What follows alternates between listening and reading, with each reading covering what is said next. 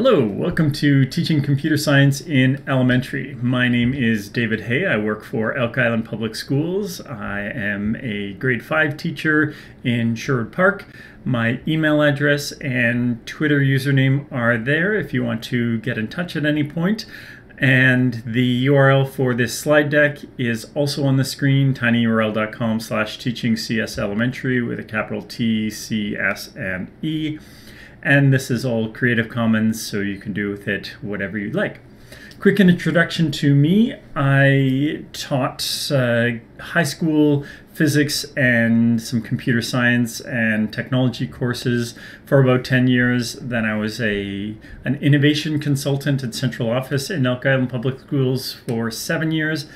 I've been teaching elementary for a few years, and also I took a year to work on the Callisto project, which we'll hear about a little later. This session is about teaching computer science in elementary, and we may be teaching computer science probably at some point in the next little while. We'll look at free resources, ways to implement computer science, both in the current curriculum, and we'll also look at the draft program of studies and maybe talk about establishing communities of practice and how we can share through Twitter or being in touch other ways. And you can get in touch with me if you are interested in sharing related to that.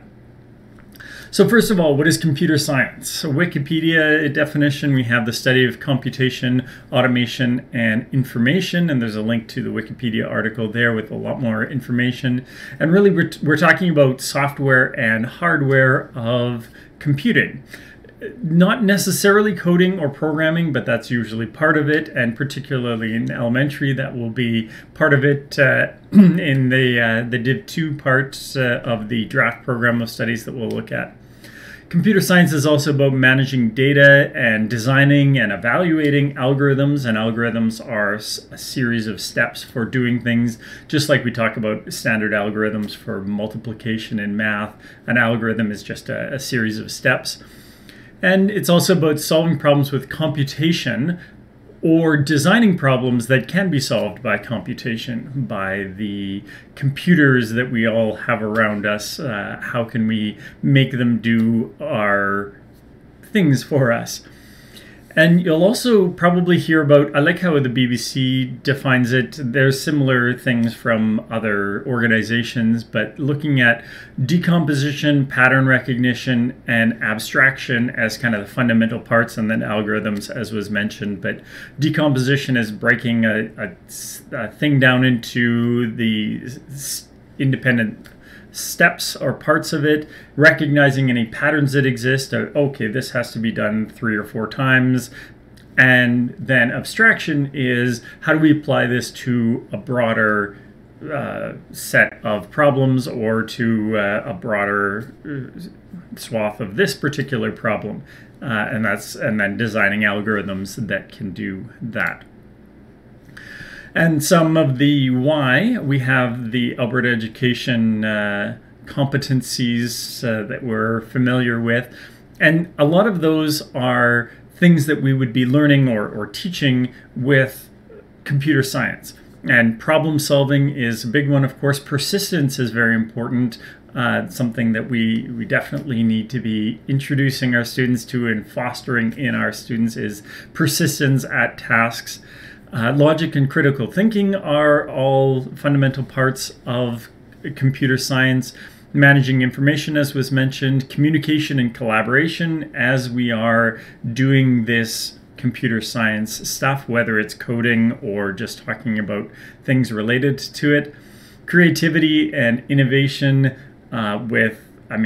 we hear all sorts of things about innovative things that are happening with computers these days, with virtual reality and artificial intelligence and machine learning, and all of these innovative things that are changing how the world works. And we need to be preparing students for this future, or for this present that we exist in giving them introducing them to these things. It's also something that students are interested in. We have a coding club at our school, and there's always a lot of interest in learning more about these kind of topics and how to do these things.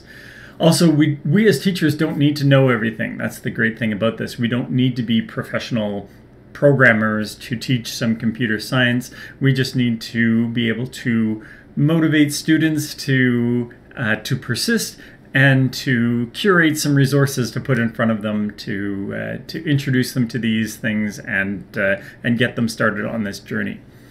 This has applications in many subjects and disciplines. There are lots of applications, obviously, in science and in math, but we can take a look at some that would be applicable to all sorts of other disciplines. It's empowering and fun. There's nothing like the 2 hands in the air for victory of solving a difficult, designing an algorithm that solves a problem or something like that is very cool. And of course, this is required learning. Computer science is built into curricular outcomes and programs of study in other places, and will likely be something that we have here in Alberta as well. So speaking of the Alberta Draft Program of Studies, we have this document that says when this is implemented, there will be computer science in K through 6 and presumably 7 through 12. We'll see some of this as well. But computer science, they're saying, is problem solving and scientific inquiry developed through the knowledgeable application of creativity, design, and computational thinking. So some of those things that we mentioned already in terms of the competencies and the ideas that we want students to be introduced to. So the kindergarten draft program of studies learning outcome related to this is basically interpreting instructions in the learning environment. And we see as we get to higher and higher levels that the instructions perhaps get a little more complicated, and how they're designing instructions and looking at instructions, what's happening with that. And then when we get to sort of grade 4, mostly 5 and 6, that's where we're actually making these computational artifacts. So actually doing coding to solve these computational problems, or solve these problems computationally. So some of the concepts that show up through this, we have instructions and sequences, and the word algorithms is actually used. Creativity and collaboration, reliability and efficiency. These are all words that show up in the draft program of studies. Debugging, or I think troubleshooting, is used sometimes as well.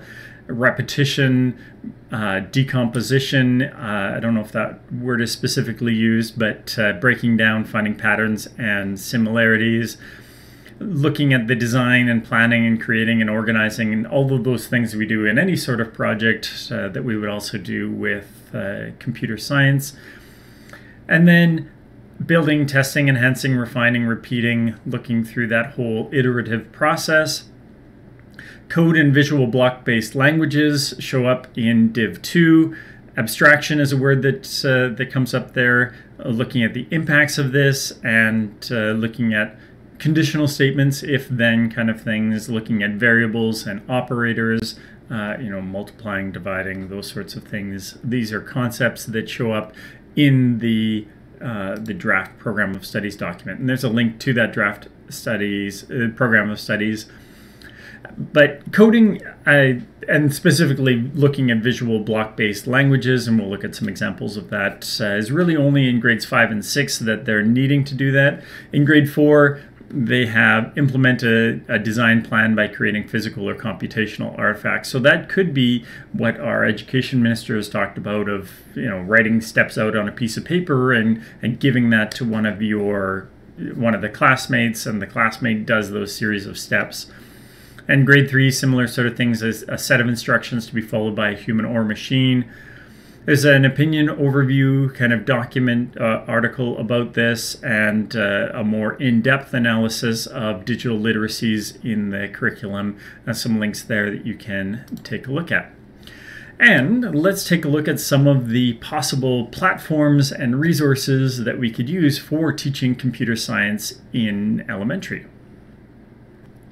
Let's take a look at Scratch. There's also Scratch Junior, which is similar for younger children, which is an app for iOS and Android, but let's take a look at Scratch specifically. So we can create something without logging in. Of course, students can and staff can log in and save their projects that way.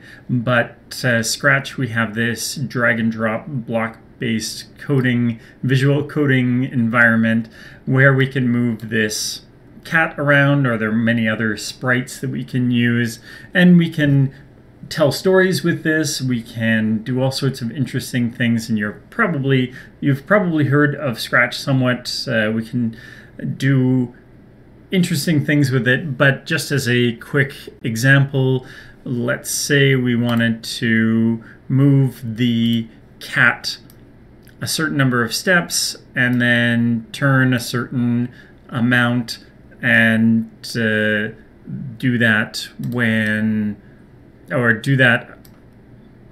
let's say 4 times. So if we have the cat move 100, let's do 50 steps, and then turn 90 degrees, and then if we double click that, we get, or just click that, we get the cat making a square. Now we might want to slow that down. We can do other ways of moving around. We can glide to particular positions or other things like that. We can also have the cat say things or think things, and that's a great way to start telling stories. Or, as I said, it doesn't have to be cat specifically. We don't even have to have that in there. We can even just do mathematical algorithms. We can have the variables here. We can define some variables and add some things. I'll link to another YouTube video of finding factors using Scratch, so I'll add that to the slide deck. But this is the Scratch drag and drop programming environment. Blockly is another drag and drop programming environment, visual coding language that there are a lot of things that are built on Blockly. And so this Blockly demos has, for example, just some things where we can do some math and find some values, create some lists and variables and things like that. So this is just a basic demo to run some code and do some interesting things with it. The cool thing about Blockly, though, is we can actually do drag and drop coding to we won't do it that way. But once we drag some things in, we can, let's say, here, let's just do something as simple as this, print ABC. We can see what that looks like in JavaScript, in Python, PHP, other languages, and such. And maybe we can even, as we make changes to the Blockly, we see that changes these other languages as well. So this might be a good transition to introducing syntax-based coding in Python or JavaScript or something else like that. I've also created some coding challenges, such as finding the perfect squares, so just enough code blocks here that you can use it to figure out how to find the perfect squares up to 100. And it automatically generates the Python code down at the bottom here, and when you run the code, it will, here, let's say print something like that. So run the code, it shows it down here, and then we can clear the output and try again, that sort of thing. So, and there are challenge solutions, possible solutions for each of those, just as an image if you want to refer to that. So that is linked to in the slideshow, and feel free to use that. Microsoft MakeCode is another drag and drop block-based visual programming environment, and so you can have students following through these tutorials and such to create games and such. So let's just try a basic project though, and same sort of thing, we can drop in different blocks that do different things, and that in this case MakeCode Arcade is programming this little virtual Game Boy kind of thing, and we can set the background to whatever we want to do, like that. And then when we start, we see that will appear in our virtual Game Boy that we can play, then play the game. We can also program BBC microbits with this. And BBC microbit, as you see here, is this little programmable microcontroller, plugs in by USB or connects by Bluetooth. And we can, again, create projects, or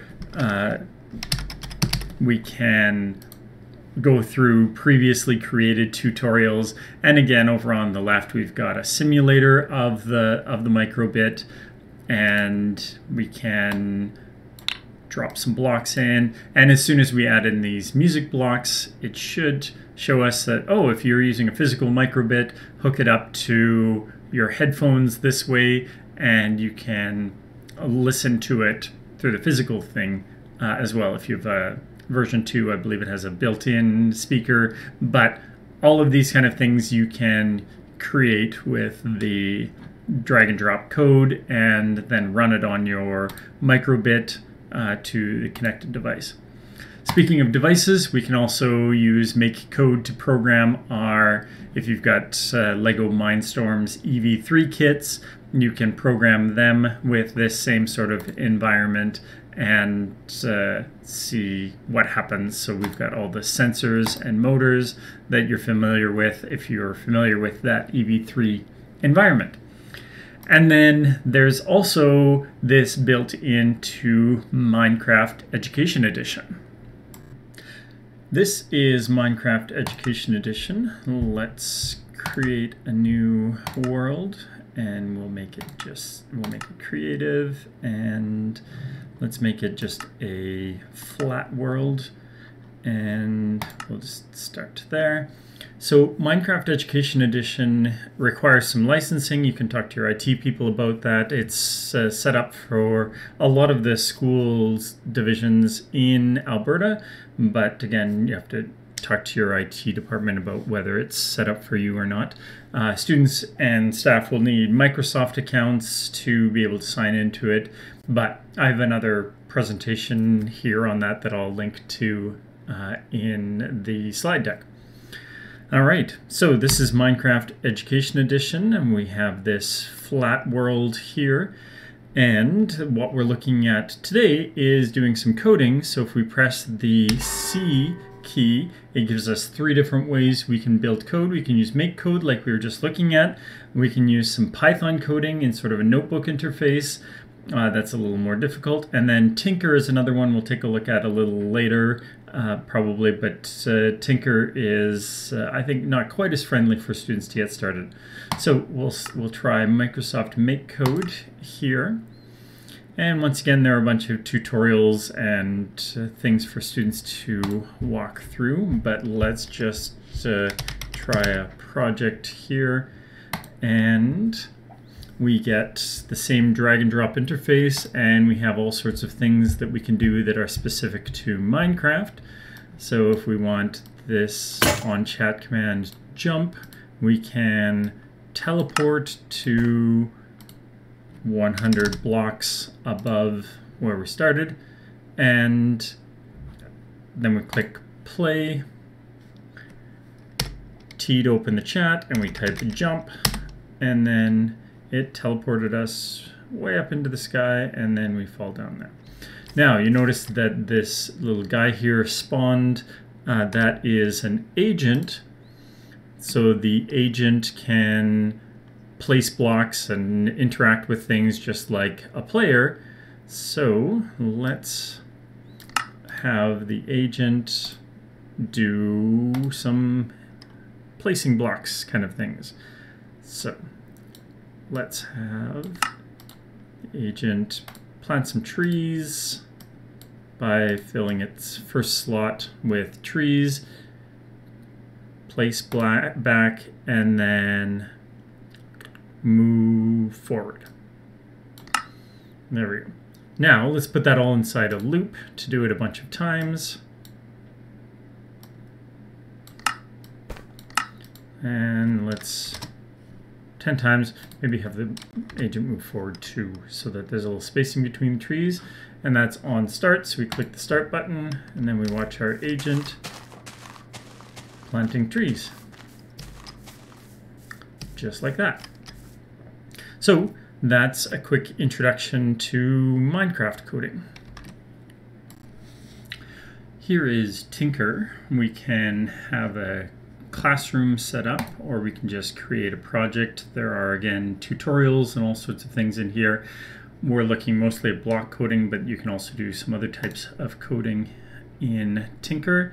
And it gives you some code to start with. The blocks look a little different from previous types of ones, but again, the same kind of thing works. That we have the loops are blocks that go around other code that do various things, and just like in Scratch, we have this character that we can animate, and we can click start to animate that character doing these things. So walking, animate the walking, move 10 pixels if on edge bounce, and wait, and does those sorts of things. So we have all of the operators and variables and things like that that we'd expect in a block-based coding environment. So that is Tinker. There are also apps, lots of apps for teaching computational thinking and computer science and programming, like Swift Playgrounds or Daisy the Dinosaur or Hopscotch and all of these other sorts of ones. There's Scratch Junior again that we mentioned. There is the Callisto project, which we'll talk a little more about later, but it is curriculum-aligned things that involve programming. Definitely check out the Turtle programming on there. It's very cool. Twilio Quest is a great game that is designed to teach Python or JavaScript. It does need to be installed, so it needs to run on a PC, Mac, or Linux computer. Code Combat is another one that is kind of gamified teaching of languages like Python and JavaScript. C++. Code Academy is another one. So Twilio Quest looks like that. There's Code Combat, Code Academy for learning coding as well. You can program physical things. We mentioned the Microbit and the Mindstorm ZV3. There's also the MBot robot, which is kind of based on the Arduino platform. There's also an MBot 2 that's out that is great. The Arduino environment, so an Arduino board is like that, or many other ones. And then Microbit, of course, is another kind of the newest of the microcontrollers for learning coding. And you can do all of those. You can simulate Arduinos and Tinker and Microbits and such on the Tinkercad circuits. So you can actually build these circuits, which is great for grade 5 science, and also just for playing with circuits. And then because I added in, so you can drop in all of these things, because I added in a microbit, there's also a code part here, so you can actually code the microbit that's there. And if let's zoom in a bit and start the simulation. And so this code is telling it to write the pins high and low, so high is on and low is off, to light up these LEDs that are there. And you can do all sorts of different coding in that. And then there are organizations like Code.org and Canada Learning Code, where they have lots of educational resources for teaching coding and helping out with whatever sorts of things. They have asynchronous and synchronous resources that you can check out there. Now, there may be a lot of excitement and perhaps anxiety about these sorts of things that we may need to be teaching fairly soon. There's a lot of potential to it, a lot of fun to be had, but it is new learning for a lot of people, new things to try out. This is not just, a new category like rocks and minerals or chemistry or something like that. It is new, and there might be some anxiety related to that. We also don't know if this will be implemented. We don't know if it'll be implemented at the same time as a whole bunch of different things. There was an announcement recently, as I'm recording this, that the new science in K-6 would not be implemented in the fall, but we're just going to be starting with some of it. But even when science is implemented, there will be a lot of new things coming in at the same time. We don't know yet. Hopefully there will be opportunities for professional learning. Of course, we have sessions like this, and there will be hopefully also some things with your school divisions or at your schools. We don't know what resources will be provided yet. If there will be, there probably won't be textbooks, but will there be some sort of digital version of textbooks? We can start to collect some things and start to use some things in what we're teaching now, but what will this look like in the future when either these are things that we're wanting to implement in what we currently have, or when we have new programs of study. And so hopefully we can start to establish some communities to practice, or even just collaborating with colleagues. There are many of us around Alberta and around the world that are teaching a lot of the same things. And so connecting on social media, or just emailing people, or maybe some resource sharing sites, some nonprofit organizations, I mentioned a few, or other convention sessions are ways that we can be learning about some of these kind of things. So that's sort of the nutshell of the ideas around teaching computer science in elementary education. And I'll have some examples after this, but if you want to get in touch, you can email me or connect on Twitter or other social media. Again, there's a link to this. Thanks for watching, and as I said, if you want to stay for some more examples, you can do so, or you can click these links in the slide deck, and those are shorter videos, or in some cases, this one is a set of written out activities for these kind of things. Here's a set of Blockly blocks that we're going to use to create the game Beep Buzz. Now, Beep Buzz is a game normally played around the classroom or around a circle or something like that, where everybody says a number, but if the number is divisible by 3, you say beep, and if it's divisible by 5, you say buzz, and then if it's divisible by both 3 and 5, then you say beep buzz. So we're going to use these code blocks, and we're going to say n is the number. We're going to start off with setting n to 1, and then we're going to loop that up to 30 here. So we need a comparison in there. So while n is less than or equal to, we'll change that number to 30.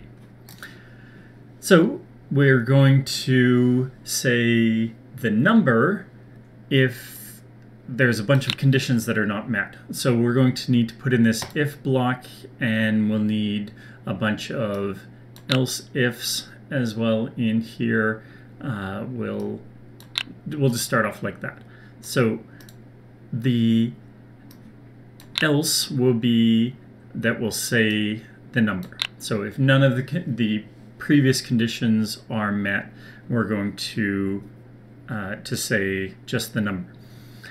Now, if the number, so we're going to say the remainder of, oh, we need an equals here. So if the remainder of n divided by 3 is equal to 0. So that is no remainder after dividing by 3. Then we're going to say divided by 3. Then we're going to say beep. And then we also need that for buzz, and we need another else if in here because we need a beep buzz as well. So there's a beep. Let's duplicate that and say divided by 5. Then we're going to print buzz.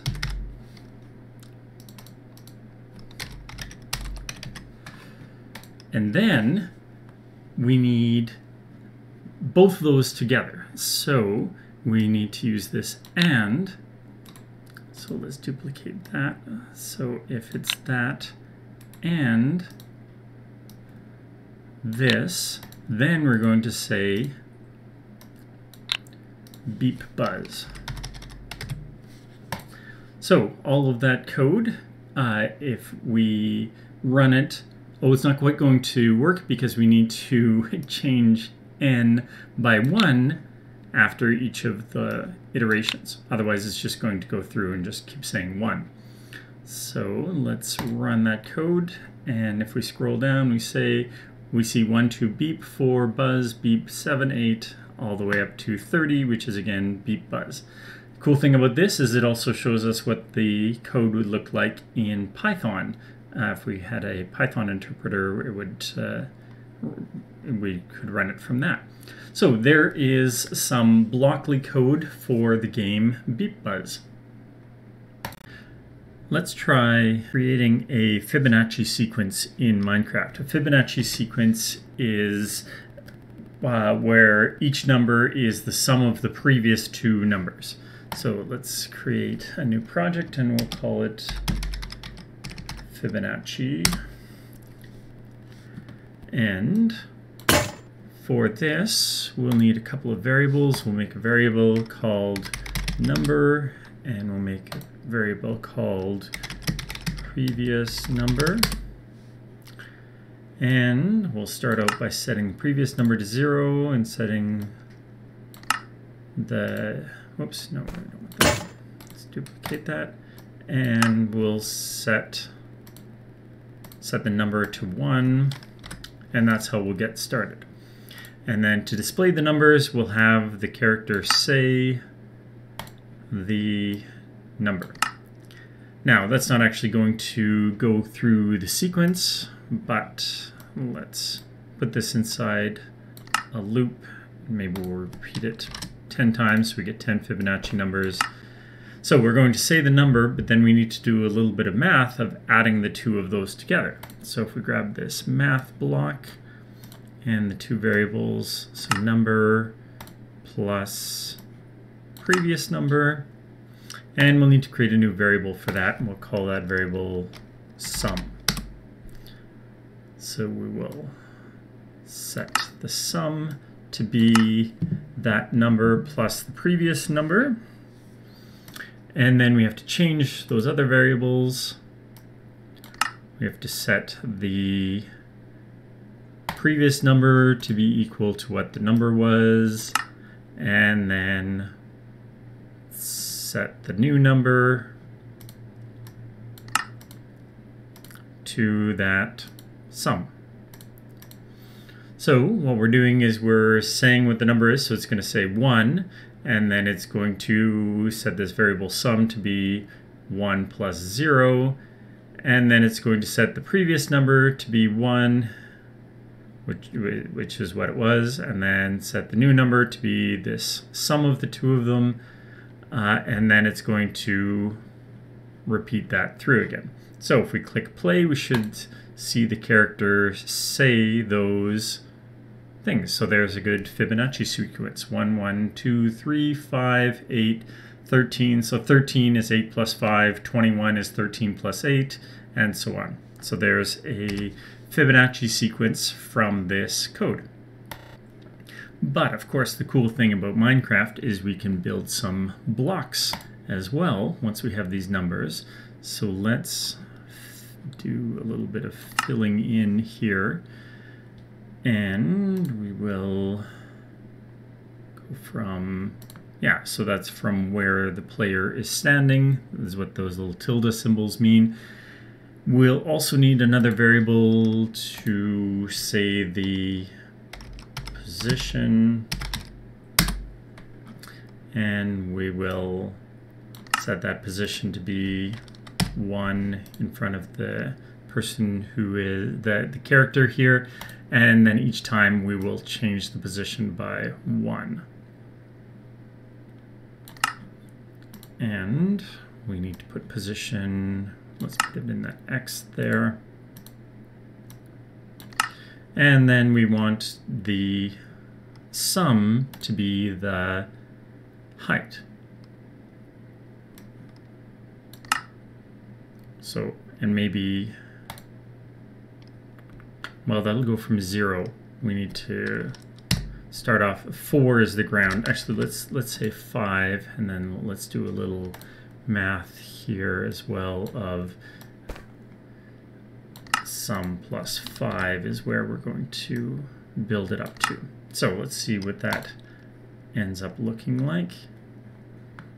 So we see it said those Fibonacci numbers. Oh, and it was from where I was standing, so it came above my head. But anyway, that worked out. We have the Fibonacci sequence of heights there, and of course it quickly gets very tall. So we don't actually need to do this. We can say 0 is where I'm standing, and we can just say sum like that. And then if we play this again, we get the Fibonacci sequence from where I was. And because where I was standing, it couldn't put blocks. But it, again, made that sort of a cool pattern. And we could fill with something else. But that's the basics of how we can do a Fibonacci sequence of building in Minecraft. Let's try using Tinker to convert Celsius temperatures to Fahrenheit temperatures. So we won't need all of this stuff here.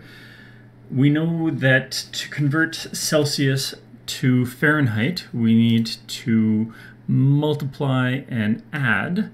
So we're going to take our initial value for Celsius, and we're going to multiply it by 1.8.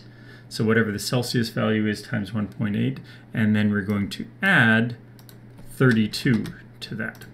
So we'll put this inside there, and then we will have the character say that.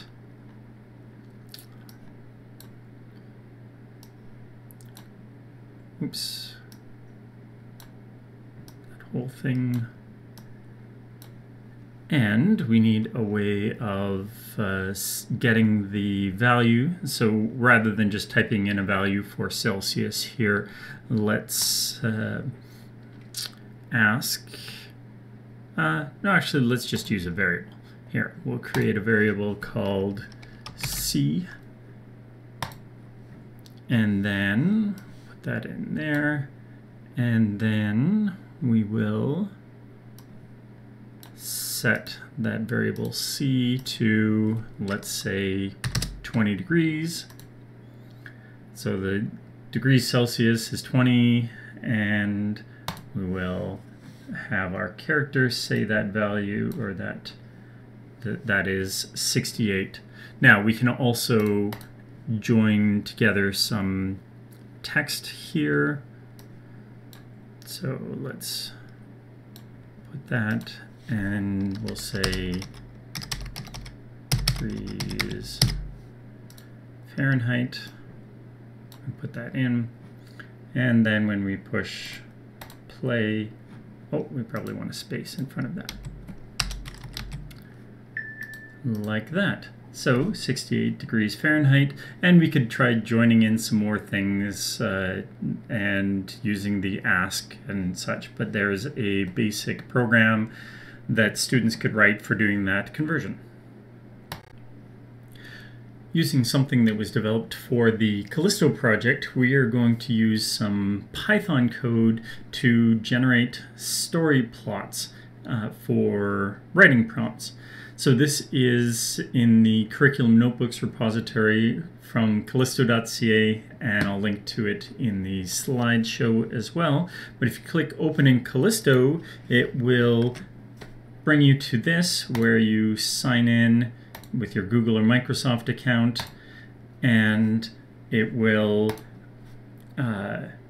once you've signed in, it will synchronize the repository. I've already synchronized the repository, so like it creates a copy of it from the Curriculum Notebooks online place there, and I'll open it up on here since I already had it set up.